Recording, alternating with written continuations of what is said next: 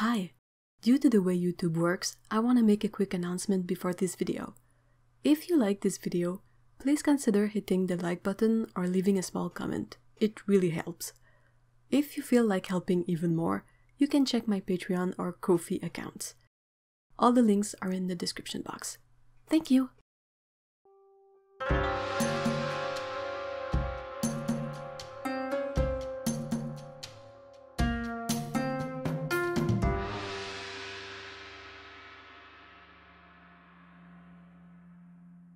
Greetings! In today's video, I'll be taking a look at Derwent's Graphik line painter pens. I was interested in these pens because I like the idea of using them over watercolors to add in opaque details quickly and efficiently. I felt like if they work well, they are a very travel-friendly solution to having opaque elements into a watercolor sketch. The pens are available open stock, in sets of 5 pens, or in a set of all 20 pens.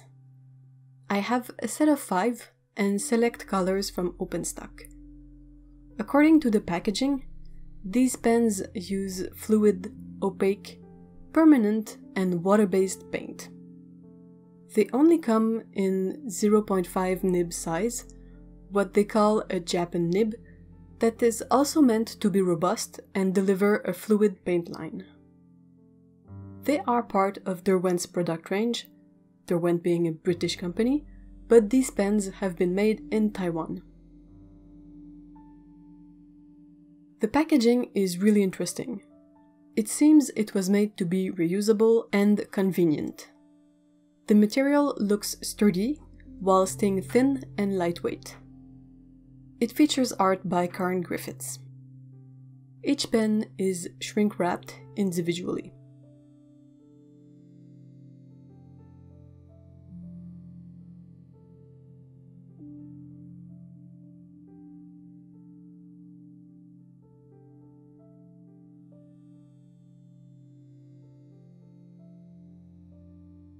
To get the ink to flow to the nib of the pens, one has to pump them a few times.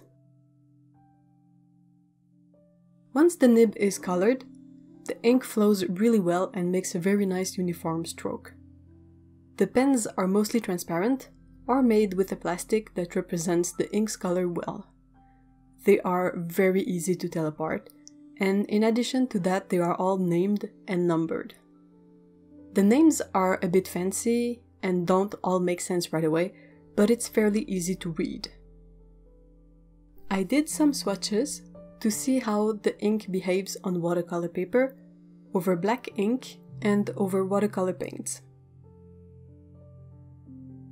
I was pleasantly surprised by the good opacity of the colors, especially over the watercolors.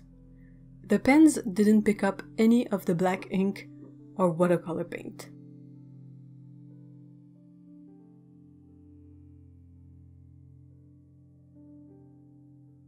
I let my tests dry to see how the ink reacts to water once it's dry.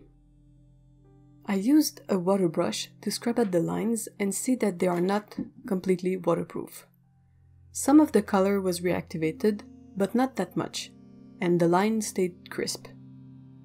These inks are definitely more water resistant than waterproof, but they don't blur or fade with water.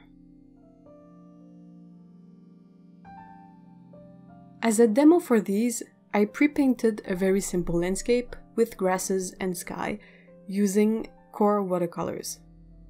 My intention is to use the pens to add in flowers and small details over the watercolor, hoping that the opacity of the ink and the pen nib will make it much more efficient for me to add in the details.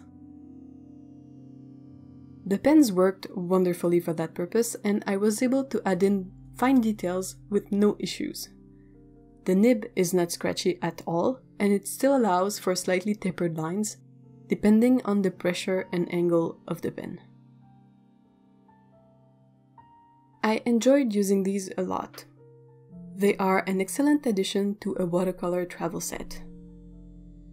The colors are bright and intense, easy to use, and they flow well. The range is a bit limited, with only 20 colors, including iridescent silver. I'd be thrilled if they introduced more colors, especially more tints, or color mixed with white, as that's particularly useful over watercolor for small details.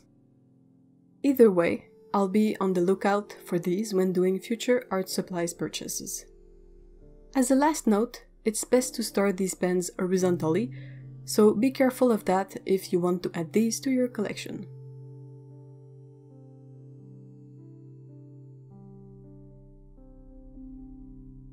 What do you think of using opaque pens to come back and add details to a painting? Let me know in the comments below. Take care, bye bye.